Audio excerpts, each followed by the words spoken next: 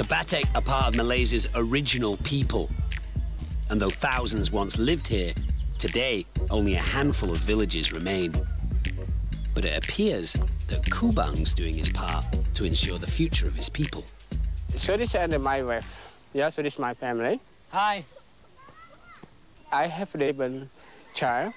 You have 11 children? Yes, 11 children. Like the bees I've come to find, the Batek are nomadic people. They move through the forest in search of food, building simple shelters when they stop. The floor, they're from the bamboo, cover from the bark of the trees, so they make the roof from the leaf, the palm leaf. So how many houses in this village? Here are the 20 village, the 20 house. Yeah. About the people and the 59 people. 59 people. Yeah, so eat all together. They don't believe in private property, and they say that they are the caretakers of the jungle, living as a community of equals. So you sit here, you make plans. Yeah, they make a plan, yeah. Right, and then all the fish you bring in is for everyone. All the meat you bring in is for everyone. Yes. That's great, man. Almost everything they need comes from this jungle, even their sporting goods. It's a rattan ball, but it performs the same function.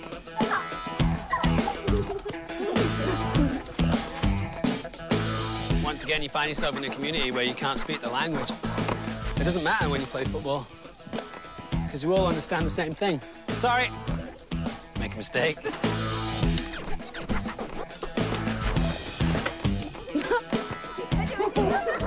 I think we could have played this game for hours, but it's cut short by the arrival of an unexpected guest. One of the villagers had found a baby king cobra in the jungle, and it arrived in this. So I opened this bag up to reveal not a king cobra.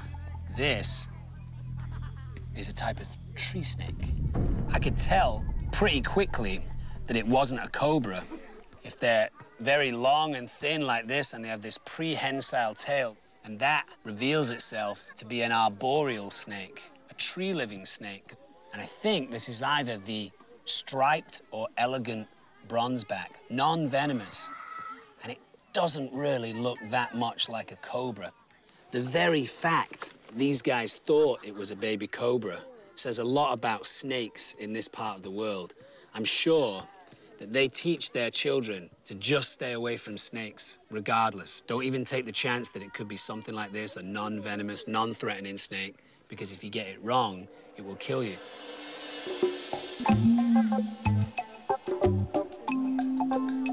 This fantastic-looking fish,